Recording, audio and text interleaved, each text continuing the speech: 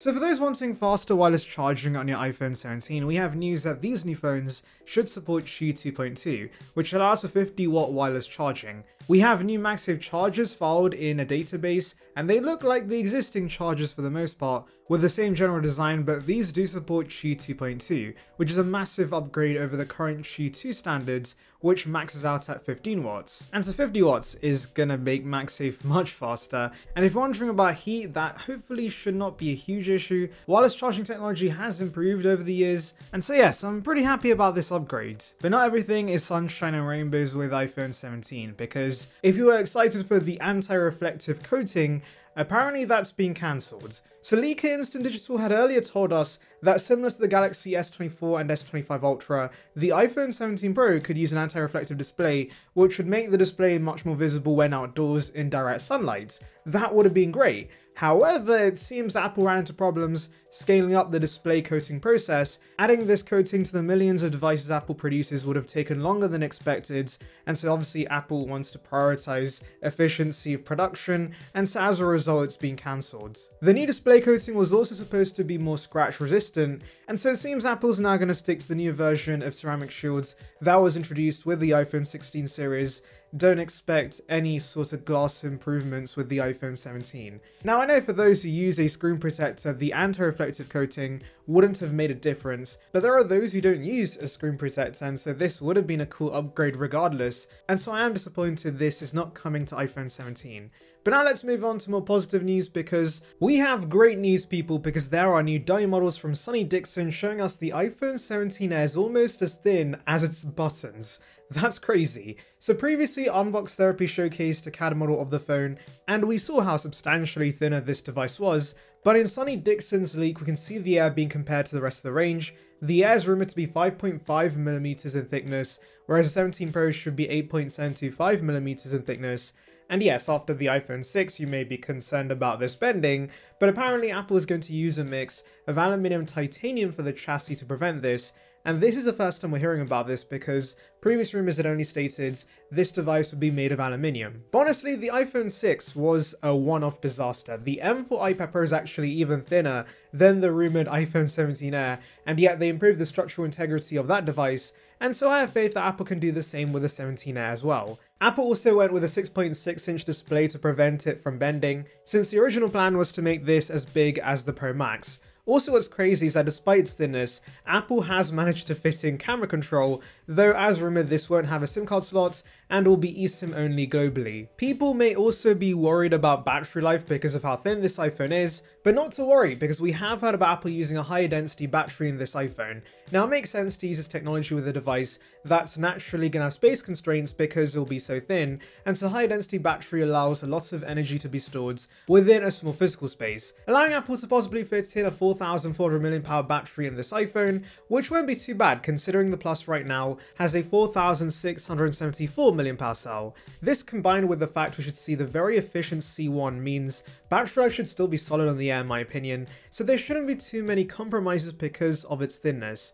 Really the main omission will be the lack of an ultra-wide or telephoto, but that main sensor should still be the same 14MP lens found on the Pro models, and they've gone with one lens to keep as thin as possible and also preserve space for the battery, which I think is a good move. You know what else would be a good move? You clicking that subscribe button. It's free and would bring you the latest of Apple right to subscription box, so please consider it. Join the Saranbyte gang now. Anyway, let's talk about groundbreaking changes coming to the Pro models, because we have news about a new color. But it's not just any color, because the Sierra Blue 13 Pro has been reborn, people. We have news that we could see a new sky blue color option on iPhone 17 Pro, and this gets me tingling. So previously, John Prosser told us he had seen a silver, black and white iPhone 17 Pro, and I was pretty disappointed by this news, because with Apple switching to aluminium with the iPhone 17 Pro, I thought we could see more exciting colors with the Pro models, and silver, black and white are not exciting. However, we now have a leak from Mijumbu telling us the sky blue shade we saw with the MacBook Air M4 may also come to the iPhone, and while if you mock this up it looks eerily similar to the Sierra Blue iPhone 13 Pro, Majumbu does tell us it'll be a more refined version of that shades.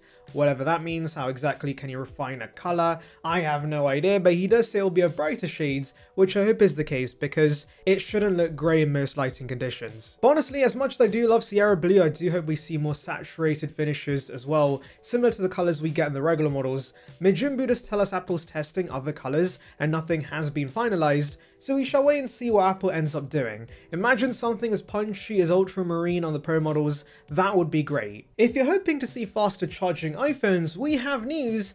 That won't be the case with iPhone 17. Analyst Jeff Pugh tells us the complete iPhone 17 range will support 35 watt wide charging, which is about the same as the iPhone 16 series. I know some may be bummed out by this considering many Android phones support 50 watt charging, but honestly I'm not too annoyed by this. I'd much rather Apple give us larger batteries than improve the endurance and make these phones last longer, in which case you would only have to charge overnight anyway, and thankfully that's what we've heard from other leakers. The Air and the Pro Max at the very least should get battery upgrades, but I'm assuming it will apply to the whole range. Now let's move on to the camera. So according to John Prosser, Apple will introduce a new feature where you can record from the front-facing and rear-facing camera at the same time. I say new in quotations because I'm pretty sure you could do this on the Galaxy S4, a phone from 2013.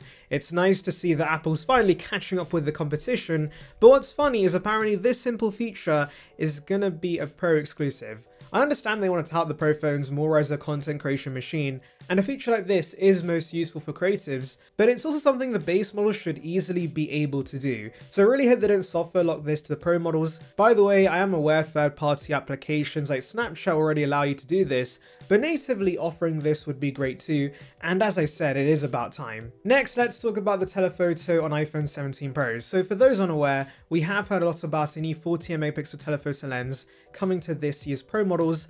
This was the last lens still on 12 megapixels, as the main camera had moved to 14 megapixels with the 14 Pro, and the ultra wide had moved to 14 megapixels with the 16 Pro.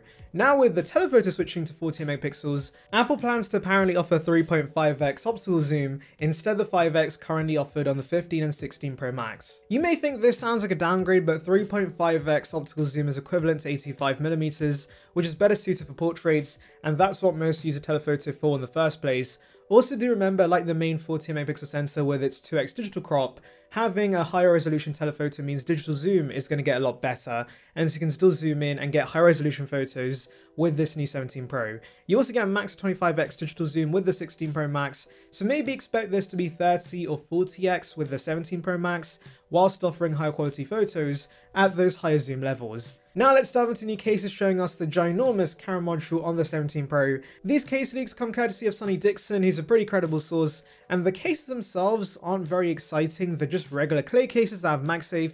However, you can see there is a cutout that spans the entire width of the device, but that's going to encompass the familiar triple lens camera on the left, but the LiDAR scanner, mic and flash will now move to the right side. Anyway, let me know your thoughts in the comments, make sure to like and subscribe for more content like this, and thank you for watching.